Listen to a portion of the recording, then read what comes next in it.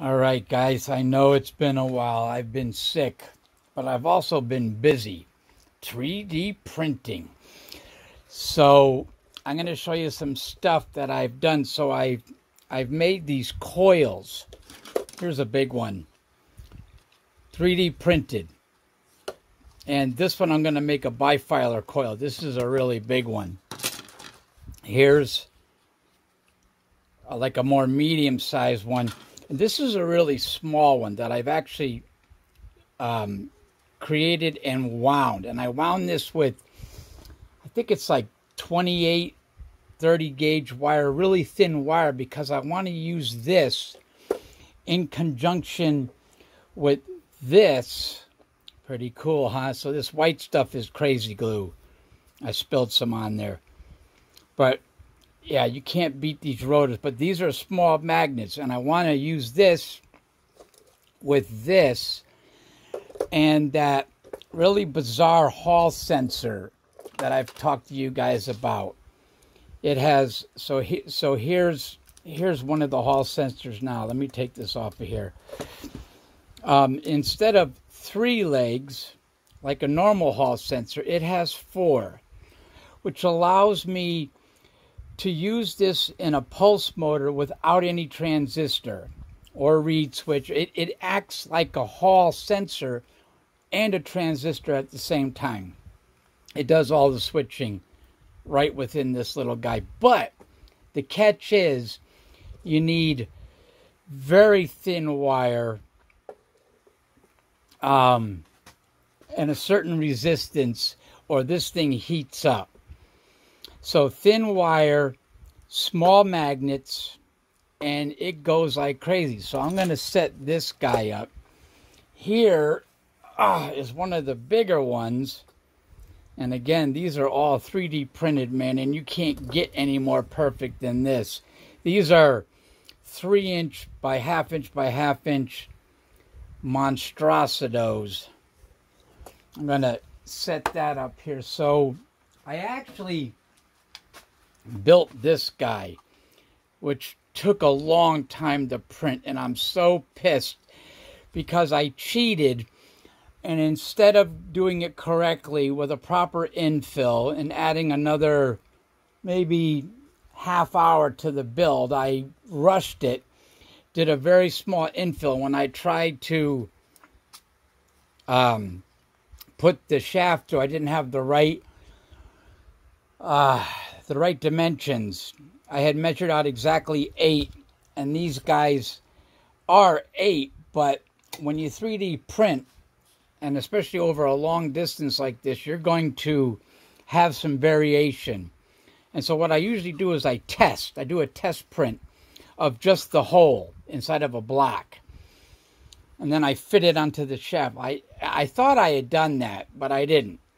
So this turned out to be a waste. These are perfect, just like these.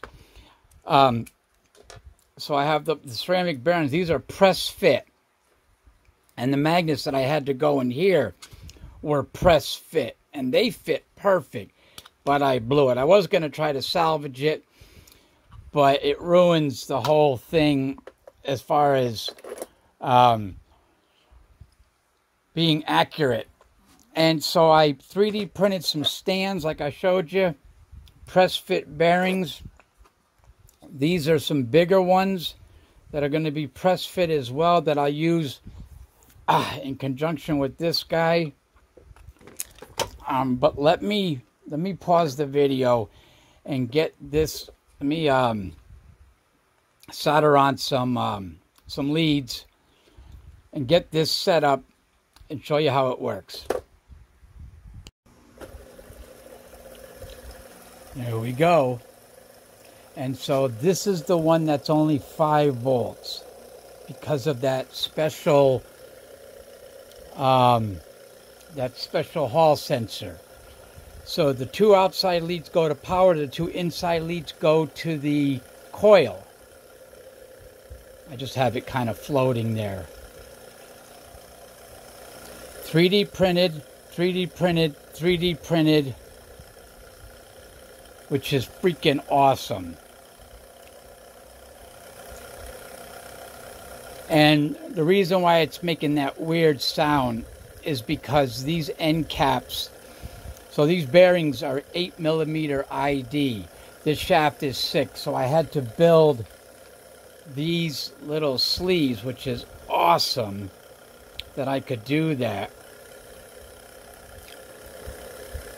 And that's at 5 volts. Let's see if I can turn it down.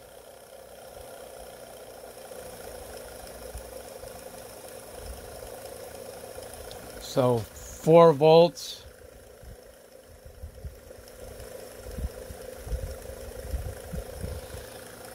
Let's see if I can turn it down to 3.8 volts.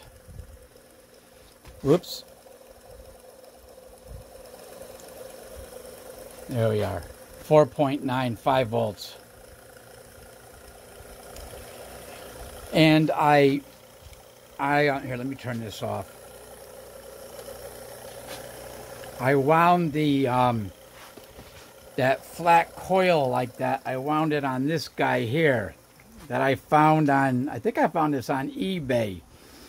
I actually took there's another gear that goes in here that ups the ratio to like 10-to-1, but when you're wrapping coils, you don't want to go that fast. So I put this big handle on here, this big handle right here, so that I can go slower.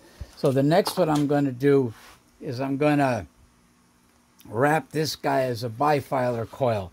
But I just wanted to show you, I know it's not much for the amount of time that I've been away, that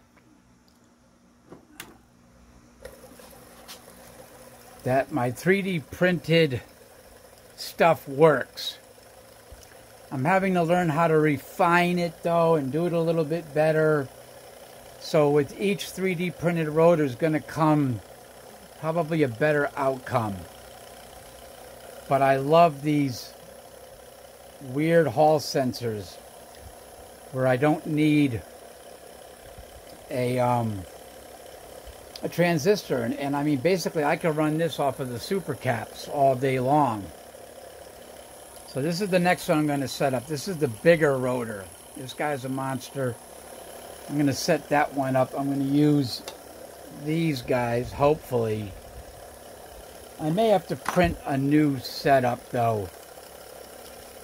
I mean these are working fine. Oh, and G-Law, if you're watching, I tested the ceramic bearings, and even though they have metal OD and metal ID, they're not conductive. The ID doesn't conduct out to the OD, so they must be using a ceramic. Oops! They must be using a ceramic race for the bearings. So I could probably put some graphite in there, and that would make them conductive. Oh, sorry about the camera stuff.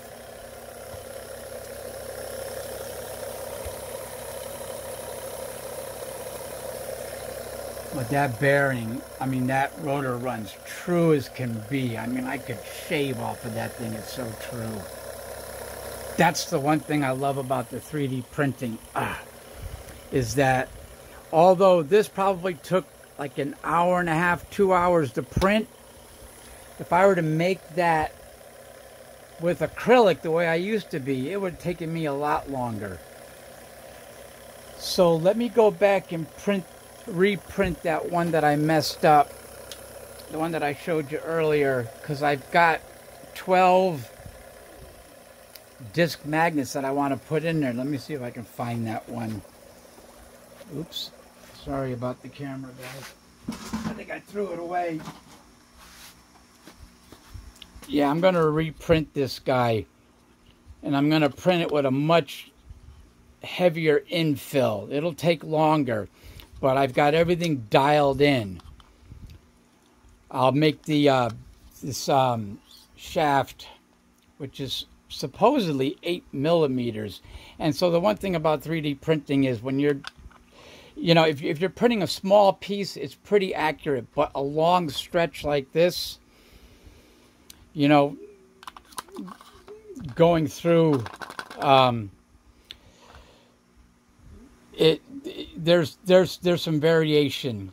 So I'll have to up it to like 8.7, and that should work great. All right, guys, hopefully I can get that thing printed and be back out here again. I'm going to have to, well, actually I don't. I have Sky's beautiful coil that I can run this big guy off of. So maybe I'll set that one up next. All right, ciao.